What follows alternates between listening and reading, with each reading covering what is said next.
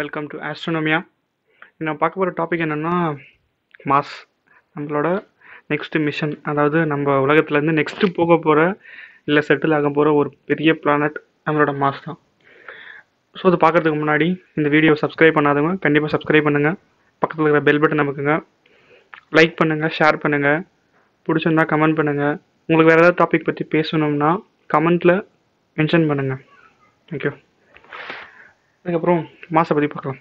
Mass, அதாவது mass வந்து என்னென்னா செவ்வாய் கிரகம்னு சொல்லுவோம். செவ்வாய் கிரகம் வந்து என்னென்னா ஒன்லி விசிபிள் பிளானட், அதாவது நம்மளோட ஏர்த்லேருந்து பார்க்க முடிஞ்ச ஒரே விசிபிள் பிளானட் வந்து நம்மளோட மாஸ் மட்டும்தான். அது வந்து ரெட் இன் கலர், பார்க்கும்போது ரெட் கலரில் தெரியும். இஜிப்ஷியன்ஸ், அதாவது இஜிப்தில் இருந்தவங்க தான் வந்து ஃபஸ்ட்டு அதை வந்து ரெட் பிளானட்னு நேம் வச்சாங்க. மாஸ் வந்து ஏர்த்தை விட 3 times வந்து ஸ்மாலர். ஓகேவா? அதே மாதிரி என்னென்னா ஏர்த்துக்குள்ளே வந்து ஒரு ஏர்த்துக்குள்ளே 6 மாதம் வந்து மொத்தமாக உள்ளே வச்சிடலாம். அந்த அளவுக்கு வந்து மாதம் ரொம்ப சின்னது. அதே மாதிரி ஆனால் இதில் ஒரு இன்ட்ரெஸ்டிங்கான விஷயம் என்னென்னா, ஏர்த்தில் இருக்கிற லேண்ட் சர்ஃபேஸும் மாஸில் இருக்கிற லேண்ட் சர்ஃபேஸும் ஒரே மாதிரி சேம் லென்த்தில் தான் இருக்குது. அது முக்கிய காரணம் என்னென்னா, ஏர்த்தில் வந்து 70% வந்து வாட்டரால் இருக்குது, மிச்சம் 30% தான் லேண்டு. அதனால தான் மாஸ் ஏர்த் ரெண்டுமே வந்து லேண்ட் சர்ஃபேஸோட லென்த் ஒரே மாதிரி இருக்குது. அதே மாதிரி கோர் என்னென்னா இப்போ ஆக்டிவாக இல்லை மாஸில். அதனால் என்ன ஆச்சுன்னா, அங்கே வந்து மேக்னெட்டிக் ஃபீல்ட் சுத்தமாக இல்லாததுனால சன்லேருந்து வர ரேஸ் எல்லாமே மேலே பட்டு மாஸ் வந்து ரொம்ப அஃபெக்ட் ஆகிருக்கு. அதனால் அங்கே அட்மாஸ்ஃபியர் சுத்தமாக இல்லை. அட்மாஸ்ஃபியர் இல்லாத காரணத்தினால அங்கே கிராவிட்டி ரொம்ப கம்மியாக இருக்குது. எப்படி அந்த கிராவிட்டி நம்ம சொல்கிறோன்னா, ஏர்த்தில் வந்து நீங்கள் 100 kg இருக்கீங்கன்னா நீங்கள் மாஸில் வந்து 40 kg தான் இருப்பீங்க.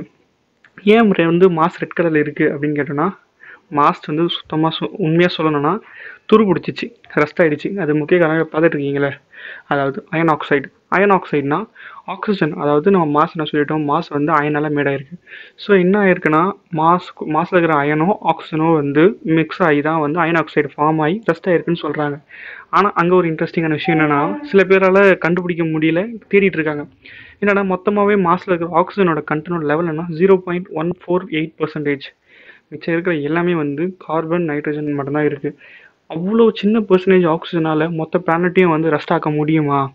அப்படி எப்படி அவ்வளோ பேர் அயன் ஆக்சைடு இருந்துச்சு அப்படின்னு சொல்கிறதுக்கு தெரியல.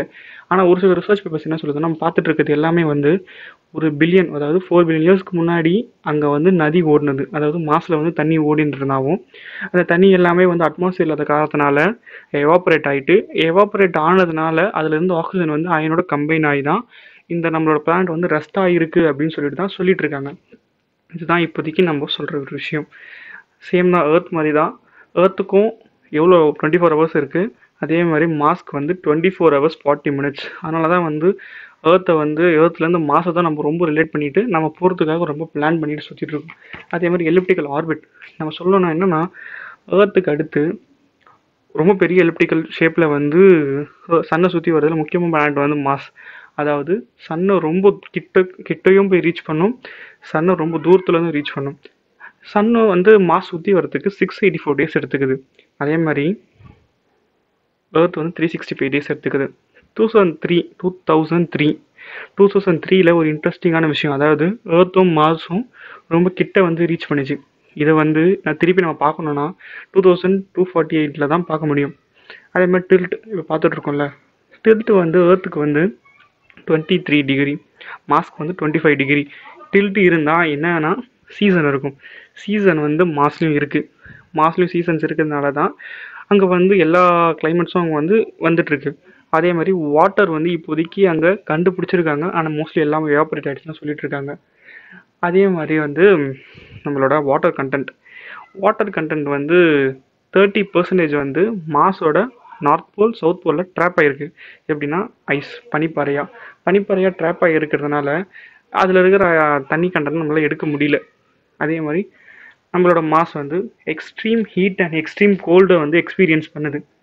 அதாவது ரொம்ப அதிகமான ஹீட், அதிகமான கோல்டு ரெண்டுத்துமே எக்ஸ்பீரியன்ஸ் பண்ணுறதுனால தான் மாஸ் வந்து வாழ தகுதியில்லைன்னு சொல்கிறாங்க. ஆனால் அதை தான் நம்ம இப்போதைக்கு பண்ணிகிட்ருக்கோம், பாசிபிளாக இல்லையான்னு.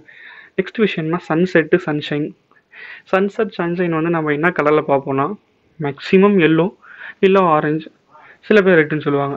இது 3 கலர் தான் நம்ம வந்து பார்க்குற ஒரே கலர். ஆனால் வந்து நம்ம வந்து மாஸ்லேருந்து பார்த்தோன்னா ப்ளூ கலரில் தெரியுமா சன்ஷைன்.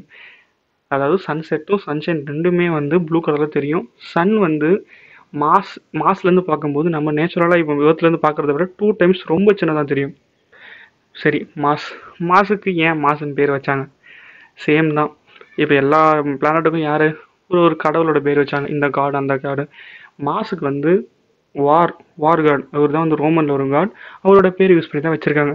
சேம் இதில் ஒன்று என்னென்னா கிரீக்கோட ஏரஸோட பேரை யூஸ் பண்ணி தான் வந்து மாஸ் இருக்காங்க. இதில் என்ன ஒரு விஷயம்னா, ஏரஸ்க்கு வந்து 2 தளபதி, அதாவது 2 ஜென்ரல்ஸ் இருந்தாங்க. அவங்களோட பேர் என்னென்னா ஃபோபோஸ், டீமோஸ். அதுக்கு எப்படி வச்சாங்க என்ன பண்ணாங்கன்னு தெரியல. அதே மாதிரி மாஸ்க்கும் 2 மூன், அந்த 2 மூனோட பேர் தான் ஃபோபோஸ், டீமோஸ். ஃபோபோஸ் வந்து இன்னும் ஒரு 500 இயர்ஸ், அதாவது இப்போதுலேருந்து 500 இயர்ஸ் 500 இயர்ஸில் நம்மளோட மாஸோட சர்ஃபேஸில் போய் க்ரஷ் ஆக போகுது, போயிட்டு மோதி வெடிய போகுது, அதாவது அழிய போகுது. ஓகேவா?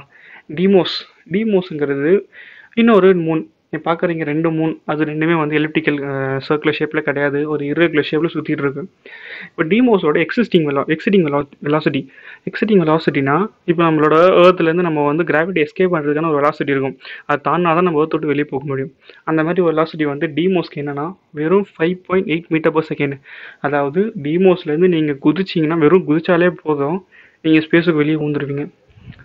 அதனால தான் வந்து இந்த டீமோஸ் வந்து ரொம்ப எக்ஸிட்டிங் வெலாசிட்டி கம்மியாக இருக்கிற ஒரு முக்கியமான மூன். அதே மாதிரி மவுண்டன் நம்ம என்னென்னு கேள்விப்பட்டிருப்போம், மவுண்ட் எவரெஸ்ட்லாம் கேள்விப்பட்டிருப்போம், பார்த்துருப்போம். நம்மளோட மாஸில் ஒரு மவுண்ட் எவரெஸ்ட் இருக்குது. அந்த மவுண்ட் எவரெஸ்ட் வந்து 18 கிலோமீட்டர்ஸ் வந்து மவுண்ட் எவரெஸ்ட்டை விட பெருசு அப்படின்னு சொன்னால் அவங்களால நம்ப முடியுமா? அங்கே உண்மையிலே இருக்குது.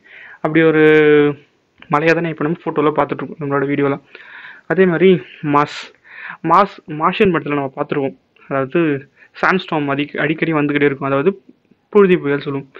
சாண்ட்ஸ்டார்ம் அது ஏன் வருதுன்னு சொன்னால், அங்கே இருக்கிற அட்மாஸ்ஃபியர் இல்லாத முக்கிய காரணம். அதனால தான் வந்து சாண்ட்ஸ்டார்ம் அதிகமாக வந்துட்டுருக்கு.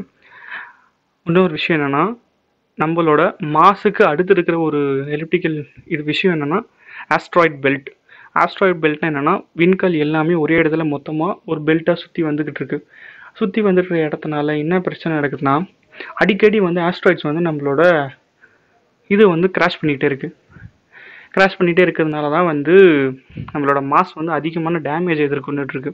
ஆனால் உண்மையில் ஒரு விஷயம் என்னென்னா, மாஸுக்குள்ளே வந்து இறங்குற எந்த ஒரு ஆஸ்ட்ராய்டும் எரிஞ்சிக்கிட்டு வந்து கீழே விழாது, எரியாமே வந்து கீழே விழும். அதுக்கு என்னென்னா அட்மாஸ்பியரில், அதான் முக்கிய காரணம்.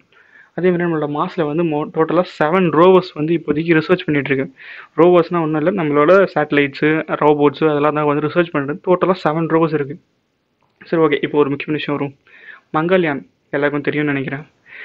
மாம் அப்படின்னு சொல்லுவாங்க, அதாவது மாஸ் மிஷின் சொல்லிட்டு நம்ம இந்தியா லான்ச் பண்ண ஒரு மிஷின். அதோட ப்ரைஸ் என்னென்னா வெறும் $75 மில்லியன். எவ்வளோ? மங்கள்யானோட மிஷினோட ப்ரைஸ் வந்து வெறும் $75 மில்லியன். ஆனால் மார்ஷியன் படத்தோட பட்ஜெட் என்ன தெரியுமா? $105 மில்லியன். அதனால தான் இந்தியன்ஸ் வந்து ரொம்ப பெரிய ஆளுன்னு நம்ம சொல்கிறோம். அப்புறம் mass one mission.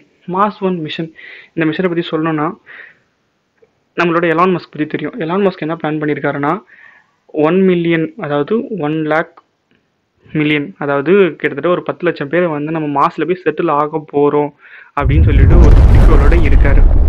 Thank you for watching, guys.